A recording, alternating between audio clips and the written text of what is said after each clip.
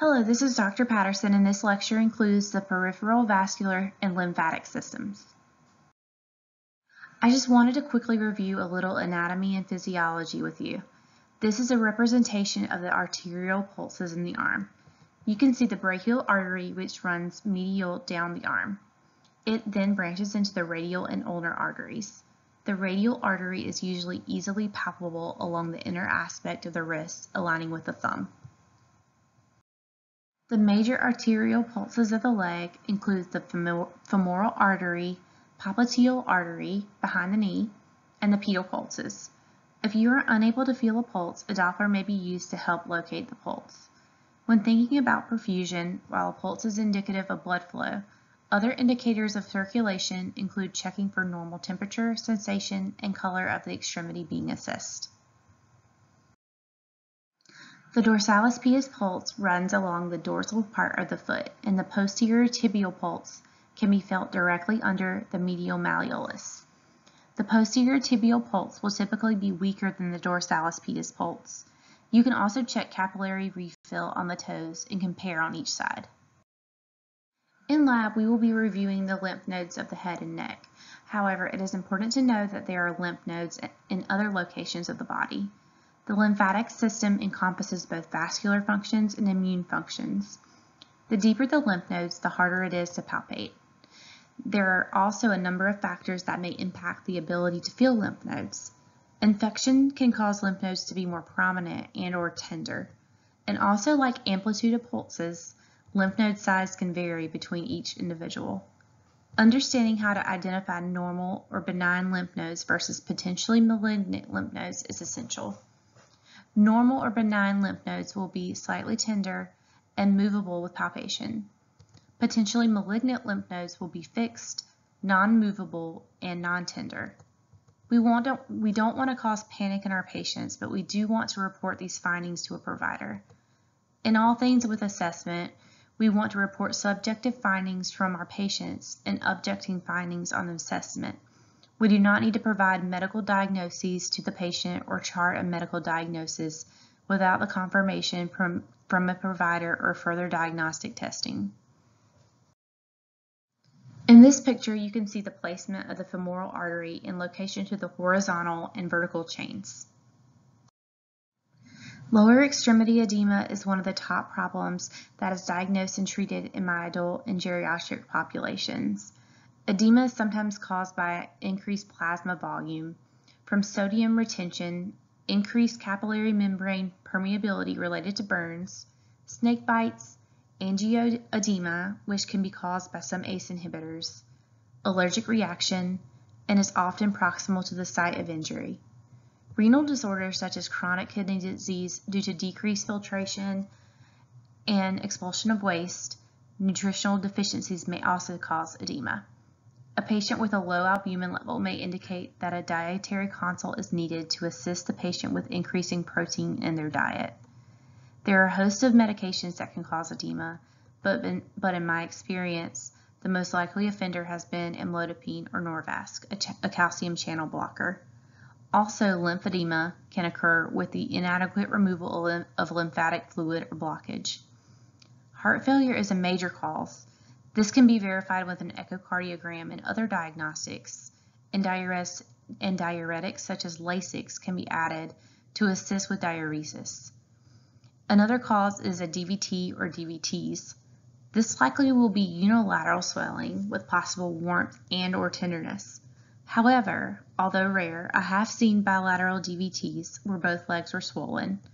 I ordered a Doppler ultrasound on both just to be safe because there were no other additional causes and found multiple DVTs in both legs. So never exclude DVTs just because the edema is bilateral, especially if the findings are acute. These were successfully treated with anticoagulation. When thinking about potential DVTs, think about a patient's risk factors: pregnancy, sedentary, post-surgical, or certain inflammatory conditions. All can put a patient at higher risk. While it does not exclude a DVT, DVTs are less likely in patients who are already on anticoagulants, such as Coumadin or Eliquis. Health history findings that could indicate peripheral vascular disease or peripheral artery disease, or pain in the upper and lower extremities. History of intermittent claudication, which is prevalent in peripheral artery disease or PAD, cold, numbness or pallor, unintended hair loss, edema in lower extremities, tenderness and redness are all symptoms of potential vascular problems and need further follow-up. Other findings that warrant follow-up related to vascular or lymphatic problems are varicose veins, non-healing or slow-healing wounds, fingertips or toes that change color in cold weather, erectile dysfunction, GI pain after eating, or tender and swollen lymph nodes. The example on the left is considered pitting edema, where you can see the indentation. Be sure that you look at the classification chart for pitting edema. On the right is an example of classic chronic venous insufficiency. You may see some brown or light red staining caused by the leakage of iron, also called hemosiderin staining. You will likely see pitting edema, although I have seen non-pitting as well. You may also see some ulcers, weeping, and possible bulla if severe. However, in lymphedema, you will mostly see non-pitting edema. We touched on a few of these previously, but I wanted to reiterate conditions and medications that can increase risk of clotting like DVTs or even types of CVAs like ischemic strokes. Medications, especially oral contraceptives or hormone replacement therapy, especially those with higher estrogen content, pregnancy or recent pregnancy, and certain inflammatory conditions. Inflammation can cause damage to the lining of the veins and arteries, causing narrowing, potentially setting off the clotting cascade. Other conditions include active cancer, coronary artery disease, which, side note, can also lead to carotid stenosis, which you will hear with a bruit, with the bell of the stethoscope. History of a heart attack, stroke, hypertension, CHF, recent surgery or fractures of the long bones can all lead to hypercoagulable states. Potential family risk factors may include relatives with a history of peripheral vascular disease or peripheral artery disease, varicose veins, abdominal aortic aneurysm, also known as a AAA. You could possibly hear a bruit when listening to the abdomen, but we will talk more about this later, but I wanted to mention it here. A history of coronary artery disease, sudden cardiac death less than 60, and diabetes. Lifestyle factors such as prolonged standing and sitting, long airplane rides, sedentary lifestyle, and decreased mobility or paralysis, casting or other orthopedic appliances may contribute to the development of thrombosis. The use of blank has been associated with the increased risk of clot formation in the legs. A. Analgesics, B. Proton pump inhibitors, C. Oral contraceptives, or D. Cholesterol lowering agents. The answer is C. Oral contraceptives. Research has shown that the use of oral contraceptives has been connected to an increased risk of developing deep vein thrombosis. Certain equipment you may need for a peripheral vascular or lymphatic assessment is a tape measure for measuring the circumference of an edematous extremity for comparison purposes, or a Doppler ultrasound to help with locating non-palpable pulses. Lying down, if possible, may be helpful to view and access arms and legs. Remember to drape the patient to ensure privacy.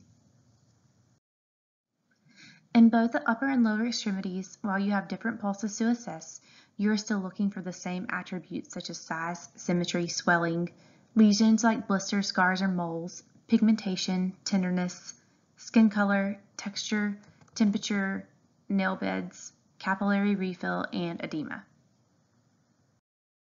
This is just the chart for the recommended grading of pulses, with 0 being absent or unable to palpate to 3+, which is bounding.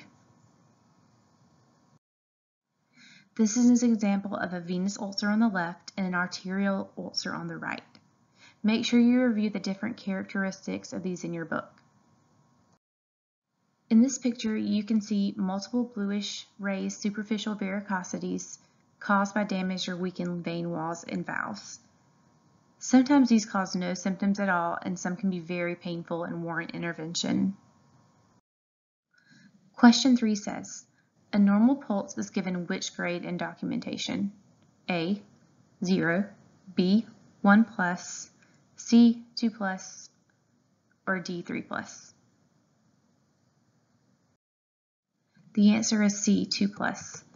A grade of 2 plus is considered brisk and expected or normal, as 0 indicates absent or unable to palpate, 1 plus is diminished, weaker than expected, and 3 is bounding.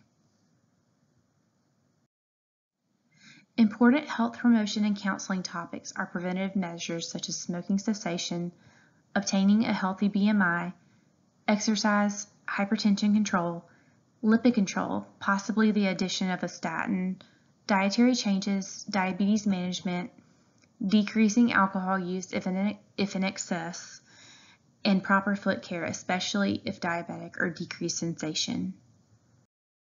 That concludes our peripheral vascular and lymphatic lecture. Please let us know if you have any questions.